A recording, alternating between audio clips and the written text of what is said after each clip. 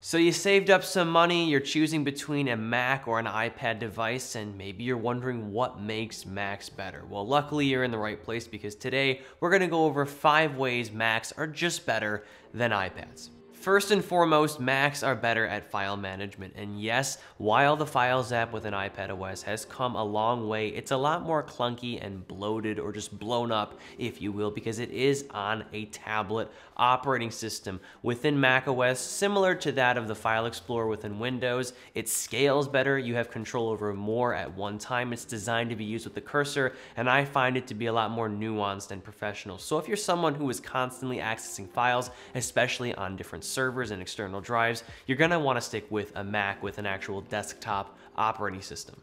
The second way Macs are just better is with regard to word processing. And yes, you can run the same apps on iPadOS and macOS. However, you have a keyboard built in with a MacBook. So let's just say you were choosing between a 12.9-inch iPad Pro and a MacBook Air. If you are someone who's going to be doing a lot more typing, I would recommend getting the MacBook Air, because with an iPad, you're going to have to spend an additional $100 to $200, maybe even $350 if you want an equivalent keyboard experience, especially if you're going with the Magic Keyboard. So again, if you're responding to emails, typing up essays, the like,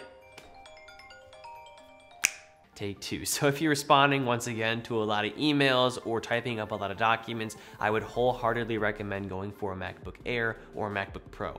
The third way Macs are just better than iPads is with regard to multitasking. Although iPadOS is decent at doing it, you can have like up to 3 apps open kind of at once, 2 in split screen and 1 in the carousel view, and of course you can swipe at the bottom if you have the navigational gestures with iPad Air or Pro to switch to different apps. Within macOS though, you can have windowed views or just multiple windows open on the same desktop. So even though it's messier, it definitely allows you more control, and you can just minimize stuff. So I don't know, for me, I feel like I have more control over what I'm doing. If I have to get a lot done, like a lot of research, I'm gonna have a bunch of tabs open, Windows, I'm responding to emails, I don't wanna quickly switch between stuff, macOS is my operating system of choice, especially because you have to use a mouse or a cursor to, navigate and drag stuff around.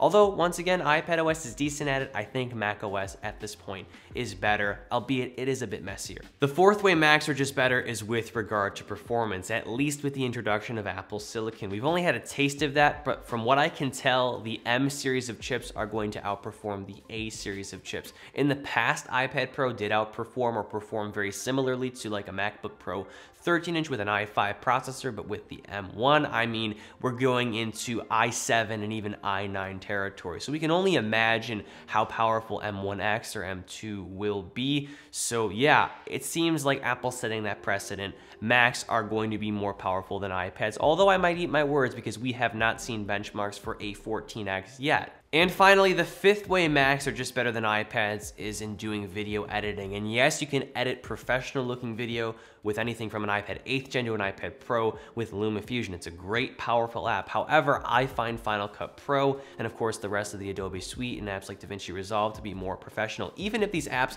aren't exactly ported over to the Apple Silicon variants. Of course, you can still run them on an Intel one. So yeah, if you want to do real professional video editing, you're going to want to buy a Mac because of the more professional apps available and because of the increased power, and also I'll harken back to the first reason, because of file management. File management is really important when it comes to organizing video clips and audio clips and such. And yeah, that about wraps up this video here. Hopefully it was a nice compliment to my 5 ways iPads are just better than Macs video. If you are choosing between the two, I'd appreciate it if you leave a like on this video, comment if you have any questions, suggestions, or opinions, and of course subscribe for more content like this. And as always, I'm Noah, and I will catch you all in the next one.